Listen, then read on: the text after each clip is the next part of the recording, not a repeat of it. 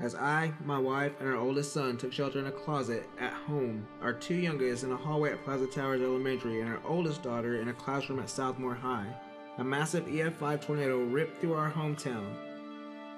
That day changed our lives forever. It's coming, and it's coming right at us. Whatever happens, don't let go. Everything that day just felt like it took forever. I couldn't even tell where the end of the street was because everything was just gone.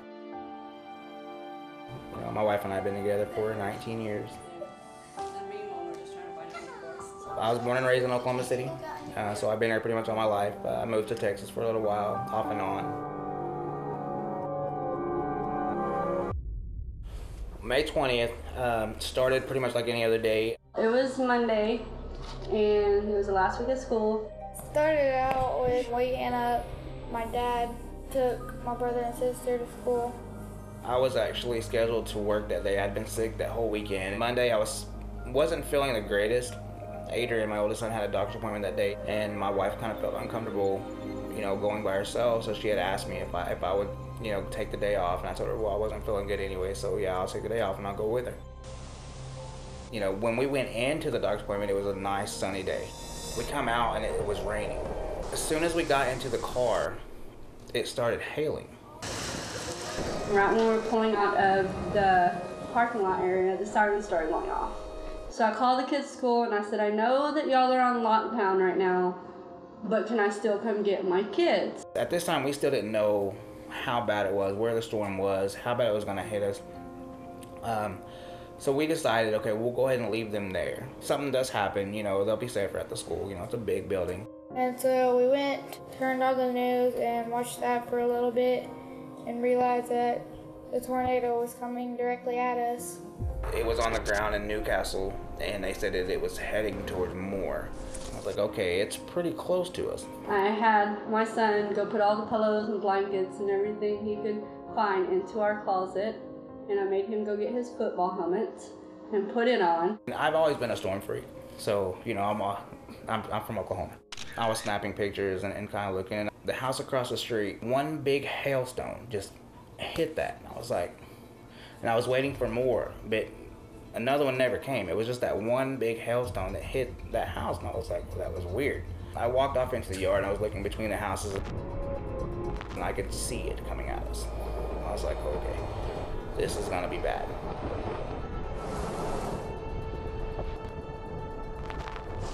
Me and Adrian got into the closet, and then all of a sudden I hear my husband running down the stairs. And I wrapped my arms around Athena, grabbed Adrian's arms, and I told them, I said, whatever happens, don't let go. It sounded like hail just hitting like a window or something. But we heard stuff hitting our house. It felt like it just kept going, and it was never gonna end. It felt like my head was gonna explode, and my husband was just waiting for something to come impel him into the stomach. He just knew that he was gonna die. I'm praying in my head, and I'm talking to them at the same time. God, if this is gonna be the end, just make it quick. And then it stopped. And we were scared to get out because we didn't know if we were like in the tornado or if it was just done. And I finally just opened the door just a little bit, just to peek out, and I noticed that the house was still standing around us, so I was like, okay, we're okay. Opened the front door, our glass door was there's some metal thing stuck in it. There was sheet metal wrapped around it, so we had to kick it open. I looked straight across the street, and the house that I saw the hailstone hit was fine. It was still standing, you know, and I was like, okay, so I kind of stepped out, and I remember looking to the left, and I just saw the debris everywhere, but that was it. The houses were still there. And then I remember looking to the right, and the houses along 149th were just, half of them were gone. And I ran outside, and it was really muddy. There were just little pieces of wood everywhere. I think I was in shock at that point. For one, just the fact that we were alive. And then for two, I just started hearing the screams, like people screaming, you know, help, help. Athena's mission was to get Marissa. They had locked him down at Southmore. They wouldn't let him out. I saw one of my friends crying, and so I went up to her and asked her what was wrong, because she said Plaza got hit, and just kind of looked at me, and I just kind of, I don't know, I felt like my heart stopped. When the tornado hit, I was in Plaza Towers Elementary. I was in the music room before it hit. And the tornado sirens went off. Our school alarm started going on, and everyone ran into the hallway. I fell on the ground and just started crying, and like teachers started running around me, like my teacher and my counselor, they all like were surrounding me. And so she didn't know if her brother and sister were okay. he went, opened the garage, got in the car, and then as we were pulling out, we realized that the alleyway was just filled with like wood and big chunks of metal and debris all in the alleyway, so we had to clear that out just so we could make a path to get out. We got as far as the 7-Eleven on 19th and Santa Fe and looked over, and that's when we realized that it was gone. There was nothing. My heart just kind of sank. It's about a mile from the 7-Eleven to the school. But because there was no houses, we were just running through people's houses. I pointed and I told Athena, I said, that was our house. That's the tree that was in front of our house that the kids always climb. That's the only thing left. They got there ahead of me, and we were drenched from knee down in mud and water. Everybody was in shock. It was somebody telling me, well, most of the second graders are up front. I asked them, I said, okay, so where are the third graders? And they would never answer me. And I remember just watching them point, and then they finally told me they're buried under there. I remember falling to my knees, and I was like, no way, no way. we ran up front to get my sister. And I remember running past the playground, which was like demolished. And I looked straight into the building that I was usually in. And all I could see was the cafeteria, and the doors were gone. I run up front and I find Haley. She was shivering, she was cold. She was wrapped up in a blanket, but she was still, cold, and they were all soaking. All the kids were just soaking wet. And I remember Adrian taking off his shirt and giving it to Haley, to warm up. And I told him, I was like, stay here with her. I have to go find your brother. As I was turning and I was almost to where everybody was digging, I heard Xavier say, Daddy. I mean, that's all I heard. Every other noise around me just stopped. One of the coaches has him. He has him like this. He has him by his arm, just kind of holding him. One of the other guys just kind of lifted up his shirt, and I was like, oh my God. And he was just bleeding. He had a huge gash in his back. My dad ran to me and said, go find an ambulance and get a stretcher. And then he hollered for me because I was like, well, I gotta go check on Haley. I can't just stay here. So I was going to get Haley. Adrian and I pick him up, we pull him back out of there, and we walk him through. And we're going through like little spaces between cars, so we're having to lift him. We're having to kind of tilt him a little bit. And I just kept telling him, I know it hurts, son, but just hold on. And he said, go get Rissa from school, and then we'll meet up at the hospital. So we get him into an ambulance, but you can just hear the chaos outside. People were screaming, where's my kid? Then I remember them walking another little girl up, and she was just covered. Just covered in blood. They said, what's your name? And she said, Courtney. Is that Courtney from across the street? When we lived over there, our neighbor girl across the street was Courtney. A doctor came in and said, come see your brother. And he had like a neck brace on to get like an x-ray.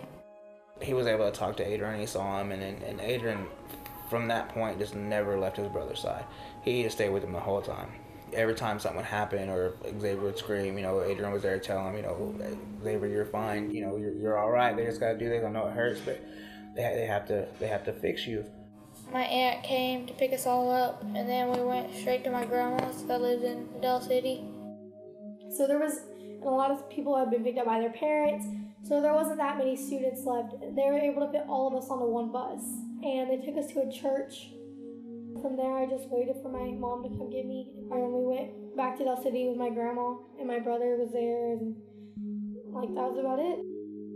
We didn't have anywhere to take shelter at that other house. We weren't planning on moving till June. We were waiting till the kids got out of school. But this house popped up out of nowhere, and we knew if we didn't jump on it, we would lose it. Adrian probably had to grow up. I'm pretty sure he grew up a lot that day. I remember Adrian and I were walking to the truck, and we were walking back, and I kind of stopped him. I have to tell you that I can't tell you how proud I am of you. I know that you probably have seen things that you shouldn't have seen at your age, in the last couple of days. I said, but you never stopped. You never buckled down. You never shied away. You just hung in there. I said, you were the rock for your brother. I said, you were the rock for me. And then I told him, I was like, I'm so proud of you, for everything that you gone through, and you never let up. You never gave up. You just kept on trucking. We came back here and kind of settled down a little bit. Adrian didn't stop. He kept going. He would randomly go to like churches or wherever, or even they would go help people clean up their yards, whatever he could do to help someone out after the tornado. And I remember one day he came home and he said, Mom, they're doing something neat at Plaza Towers.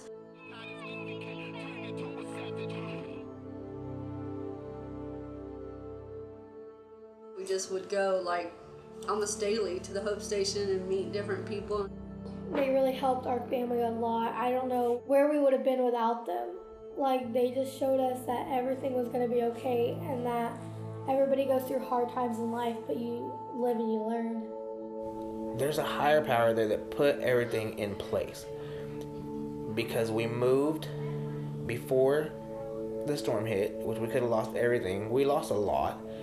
We all came out of it. It was chaotic, yes, but we all came out okay. We have some, there's some scars and there's some emotional scars, and there's gonna be for a while. But I started, just kind of reading Bible verses, and I'm like, wow.